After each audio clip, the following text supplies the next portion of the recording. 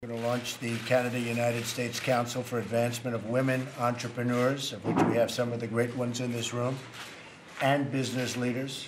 It was almost a year ago that announcement from the U.S. president had some people wondering about follow-through. Well, now it's delivered a set of recommendations, and women are front and center.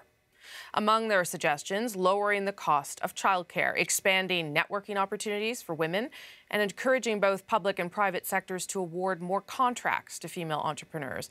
I spoke today with two members of the council, both women business executives, about the need for Canadian and American governments to adopt the recommendations.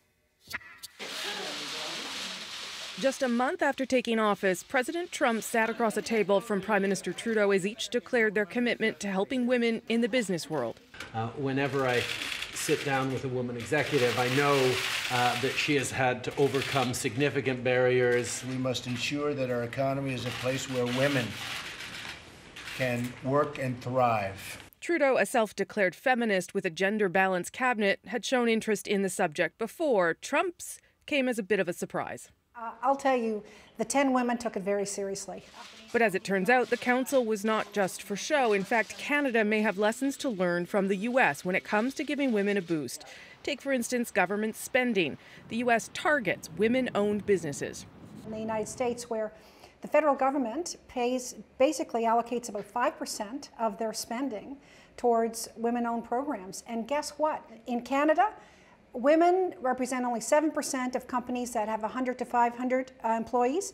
In the United States, it's 14%. So I think this concept of, wow, how can we also help women-owned businesses and diversity in our supplier program, it all helps bring more people into the economy. As we think about how we level the playing field for... If Canada is listening to the ideas, turns out the U.S. president might be too. His daughter Ivanka, a senior advisor and entrepreneur herself, participated in the council's work regularly. Yes means yes and no means no. What the group did not expect is how a budding social movement, Me Too, would reinforce one of their key findings, that women entrepreneurs sometimes avoid meetings for fear it could be perceived as a sexual encounter. We really need to ensure that there is a way to build trust.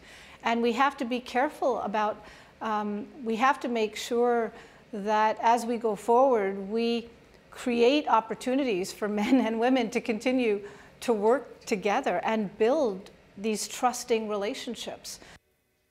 The council says this is just a start. There'll be a series of other reports to improve the chances of women in the business world. The council reports directly to the Prime Minister and the President.